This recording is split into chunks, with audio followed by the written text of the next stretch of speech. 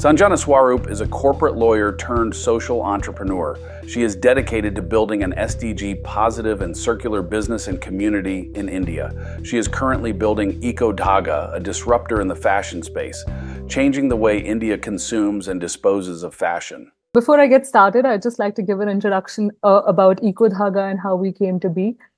EcoDhaga, dhaga means threads in Hindi, and it literally translates to conscious threads. And that's what we're trying to build awareness around the fashion industry. Because as Nina already pointed out, there are several reasons to be alarmed and concerned about the fashion industry in general. In India, particularly, like the fact that we are one of the world's largest textile manufacturers, largest importers of textile waste from the global north, as well as the fact that we are one of the largest consumer markets, that complicates things in terms of textile waste so far for us. So it was very essential to bring about consciousness about the way the fashion industry is working and how it impacts India, because India is also vulnerable to climate impact.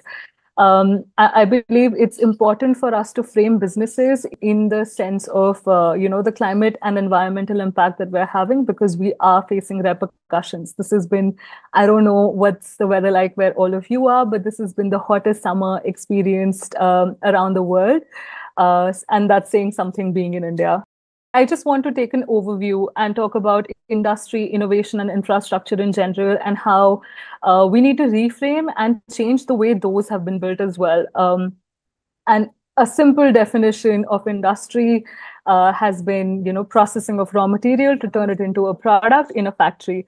But we never, like in the 18th century, that became synonymous with mass production when Industrial Revolution came into being, and we wanted products, we wanted to sell them repeatedly to the same customers, and then the whole innovation in the industry came about of how to make it cheaper, better, and faster, which is probably good for businesses. As Nina also mentioned, it's a capitalist world, but it is not good for the environment. So far, we have seen that from the industrial era, like from 18th century till now, this is how the carbon dioxide rate in the atmosphere has also increased and changed.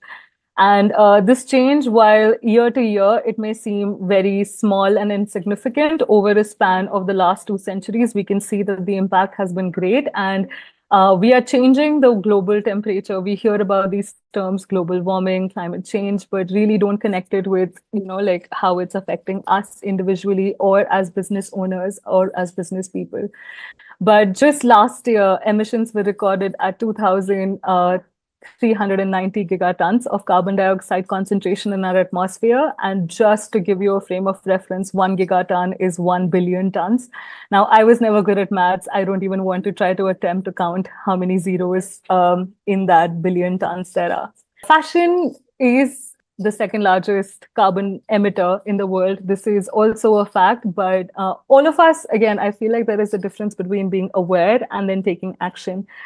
So while all of us know, we have heard about this, that fashion is the largest carbon emitter, there are enough clothes and this is something I will talk about later on as well, that what does it mean to be innovative in the space of fashion? Fashion industry, the way it is going on, it cannot continue if we are also to keep in mind our climate goals and if we are to achieve them. There is this culture where we are being, bombarded with advertisements. And a decade ago, there was not an industry called marketing tech or ad tech, which is a thriving industry today. And what they are selling is actually consumer data of how we shop, how we behave. But that has become something that has enabled brands and businesses to also bombard us with so many ads and offers and tell us to buy, because, FOMO, you will miss out on the trend, you will miss out on this opportunity, limited styles. That has led to overproduction on part of the organizations like businesses, especially in fashion, overconsumption on our end as well. So I've grown up in a middle-class family in India, and I remember, when I was in my early teens, we would only buy clothes on occasion. Either it was a festival, so one of the major Indian festivals is Diwali, when we would buy clothes, or it was a birthday, and that's it. We would buy probably clothes 2 or 3 times in a year, and that's it. But now it's like, I'm having a bad day, and let me feel good about myself because this is instant gratification. So let me just get something online. There's a sale. So Amazon and Flipkart in India, they have these big $1 billion sales days, and everyone's just like, okay, I'm practically saving money by getting 10 items instead of two. So let me just do that. So we have come into this mentality of over consumption as well. I'm sure this is a common problem across the globe. At least I had that when I was living in different places, was that we have limited closet space, but we are continuing to buy more and more. And then we want to get rid of, okay, I probably would never wear this, or it looked better in the store than it does now, or the occasion that I bought this for has come and gone and I haven't gotten to use it. So we just get rid of it in the most convenient way possible for us. Now, I don't know how many of you have seen Wall-E, but this is one of my greatest fears, that that's what we're moving towards. Because if you really analyze the term landfill as well, it's supposed to be dug out and you're supposed to fill the land up.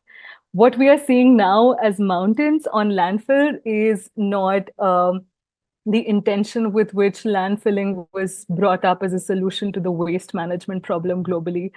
And now what we're seeing is neither sustainable nor safe. There have been cases where these have combusted simultaneously as well because of the methane emissions in the landfills and because of lack of segregation of textiles and other waste as well. One thing I would like to mention here is that as Morris had pointed out during our introduction, that 51% of the textiles that end up in landfills are post-consumer. We figured that 80% of them are reusable, recyclable, or salvageable in some form or way, but only 1% was currently being recycled. So I believe Nina has already covered this. I just wanted to put this in the context of sustainable development goals as well. What we don't see about the fashion industry. Fashion industry is infamous for not paying living wages, so this is something I often ask my consumers and my cohort members as well, that when you're buying something for very cheap, someone is paying the cost for it. If it's not you, it's someone else, through forced labor or through exploitation. But someone is paying for that. There is no way you are able to get a product that's cheap. And this is an experiment I will encourage all of you to also go ahead and do at home, is try to grow a tomato plant or any plant in your own garden and see how long it takes to give fruit. And then decide how much are you going to value your time, effort, and energy into growing that one plant versus what the cotton producers or fiber producers might be getting in terms of payment for making the garments. So for example, in India, if I compare, you get t-shirts starting from 99 rupees. And just to give some context, 1 rupee is about 100 rupees is about 1 pound approximately. And so for 1 pound, you're getting a t-shirt, right? And then it goes to question that how much is the cotton grower, the agricultural producer, is getting for that t-shirt, which is actually close to negligible. So it's not really living wages. Now, there are a lot of global campaigns going on about who made your clothes. I encourage you guys to look into it. Who made your clothes, or, pay the wages, because certain big name brands have not paid wages during COVID to their manufacturers as well. One of the other things that also the fashion industry is great at doing is allocating where parts of productions need to take place. So where labor is cheaper or affordable, or regulations around labor are a little lax, so they can get away with a few things, right? One of the famous incidents was the Rangka Plaza fire in 2013, which was in a factory, well, you can call it a sweatshop, in fact, where almost 300 workers passed away as well in the fire because they were not able to get out of the building. And that happened because there were no fire hazard safety schemes put into place in that building when, which was, I think, Zara was the business that ran that particular sweatshop. So they are able to exploit cheaper labor. Again, these feed into gender inequality, poverty, and lack of decent work and economic growth for certain sections in developing nations. The next part of fashion industry, I think Nina also touched upon that. We oftentimes, while we like, colorful things and shimmery things and sequins, but we often fail to acknowledge or really figure the environmental cost of producing those garments. So your chemical leaches into the water system and the soil system. Soil system, it degrades the pH, turning arable land into arid land, which is problematic considering that because of climate changes already, we are seeing a reduction in like the land available for crop production, for food, and food insecurity has also become a thing in global south. So arable land is turned into arid land because of chemical leaching into the soil, and plus the chemical that leaches all the way into our ocean systems is really affecting the oceanic biodiversity as well. Not to talk about the microplastic pollution, but that is also significant because every time you wash a garment made out of polyester, which is what we like to hide our plastic term as in fashion, we call it polyester fabric, or now we have poly blends, which are more popular, like rayon and viscose, and all of these have varying degrees of polyester in them. But when it leaches into the oceanic system, it also affects the biodiversity of the oceans. Currently, we are in the sixth mass extinction of species, and fashion is a big contributor in that terms as well. In terms of sustainable city and responsible consumption and production, we are already seeing how, with the landfilling problem, that's not the case. And I believe we as consumers, as business owners, and stakeholders in the ecosystem also have a part in this.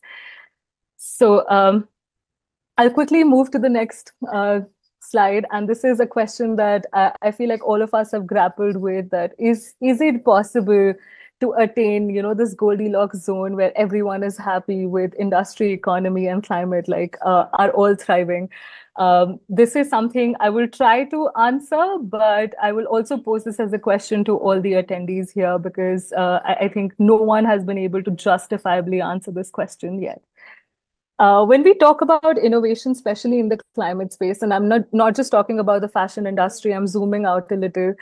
When we talk about innovation in the climate space, there are solutions that have been brought forward as, magical. It's like those magic beanstalks that Jack had, that, okay, this will sort out everything. One of the biggest solutions that is being offered to the climate crisis is the carbon capture technology. Even when investors invest in this space, in the climate space or the sustainability space, they are more interested in the tech avenues without really considering what that means. So when we rely, or when we give ourselves the sense of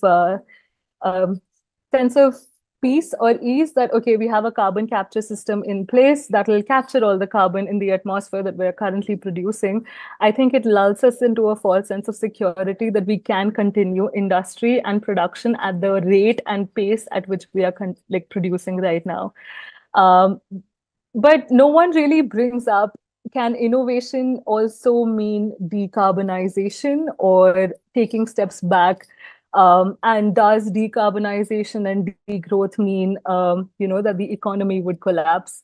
So here I would like to give an example. When I was growing up in India, we had these kirana stores, and it literally translates to like a corner store, a convenience store, where everything was kept in like big jars. Instead of buying it in plastics and packets, things would be in big glass jars. So you can see biscuits and cookies and snacks that you wanted to buy. You would weigh it out according to your household and use, including grains, lentils, everything was laid out in big sacks, and you could again take according to use, measure it out, and take it home. And then came in the 80s and 90s, this big push towards using plastic in India was also brought about, where people convinced us that plastic is more hygienic and it is the safer way to consume. Like when we are talking about innovation, can it also mean decarbonization in some way? Can it also mean going back to what was practiced? Because solutions exist, models exist where things were not this dire, but we have shifted away from those in the name of economic growth or scalability. This is another term that is thrown a lot, especially in the startup industry or the like manufacturing segment. That scale, can you scale this idea? So here I would encourage us to also disrupt the way we perceive businesses. And is there a way to reach distribution without really changing the way we are using plastics, or without changing how it's getting to the consumers, but changing the way we are using modules for distribution? Here, I think Nina touched upon circular economy. And for those who don't know what it is, this is what something it looks like in terms of what linear economy is. And while there is a shift in the global industrial space, and people are getting more aware about sustainability in general, and like panels like this, we are discussing sustainability. We are heading towards a recycling economy where we have convinced ourselves that, if not linear, at least we are recycling it. So I'm going to continue consuming as I am. But as long as I recycle things, it should be fine. Recycling also, we need to understand and highlight where recycling is not a full solution. So talking about textile recycling in India, because we are one of the largest importers of textile waste with this promise idea that we are going to recycle them. In India, when we conducted our research at EcoDhaga, most of the textiles which were being recycled were actually being sent to cement factories to be used as fuel for the high calorific values. They were burnt in kilns, in cement kilns, to continue production. And so then the question is it's out of our sight, but is it out of our environment? So what kind of recycling practices are also needed to be put into place to make this model work is something that we would encourage all of us as business owners or consumers here to actually think about. Now, I've mentioned a couple of things on the slide, which I would encourage you to also look into. One is Earth Overshoot Day, which tells us how much resource we are using, and that we need to reduce our reliance on using these resources if we are to live on this planet for the next 7 generations. Circular economy is what we are trying to implement at EcoDhaga as well, and I'll briefly take you through our model. When we first started acquainting ourselves with the fashion waste problem in India, we really broke down the fashion waste problem into 4 segments. Process waste is everything from crop to fabric. Post-production is everything from fabric to garment. Post-retail is what happens in what happens when the garments that you have put in stores don't get sold. And then post-consumer is where we are focusing. So we only focus on post-consumer waste because while India imports a lot of post-consumer waste as well, there is no channel of disposal for the post-consumer that is being generated in India itself. So that is where we thought we would focus on. Just to give a little brief about, there are some good businesses that are working in different spaces in the various waste segments. But as a majority, post-retail waste, especially for higher end brands, and this is something you can go back and look into as well. Some brands like Louis Vuitton and Burberry actually burn their inventory, which is not sold because they do not want it to be sold at a cheaper cost or be associated at a certain price point or a customer that is not their target audience. So here, this is how we are closing the loop, and this is how we are working with consumers to, make sure that post-consumer waste has a way to go. So we thrift, we rent, we mend, we buy, sell, we do this thing called Kapda Project, which is donating to vulnerable communities. We also declutter with consumers so that they have a responsible way of decluttering. We upcycle, we recycle, and we also do awareness workshops and events. One of the reasons of how, if I may just give a brief of how this came to be, is because when we actually started with an experiment, we were the first in India to start collecting post-consumer textiles, with the assumption that it's only going to be upcycled or recycled. But we got brand new items with tags intact, and we thought it would be a wasteful venture to kind of cut up a good resource. So instead, we decided to thrift it. Now, out of the garments that we get for thrifting, about 30% have been discarded by consumers because of a broken button or a broken hook or a broken chain.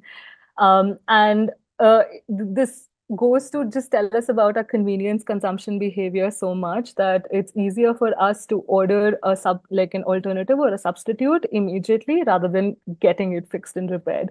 So that is also something we are trying to work on, that, getting things repaired in a timely manner so that they can be brought back into the economy in a meaningful way. The word Swachhata means hygienic or cleanliness in India, and the government of India is on a mission to kind of ensure that we can make a clean India again because of the waste problem. And the waste segment in India generally is quite informal and unregulated. So there are waste pockets in India which are not properly managed. We are trying to change that with the Swachh Bharat mission, which is to make India clean and including with all the stakeholders.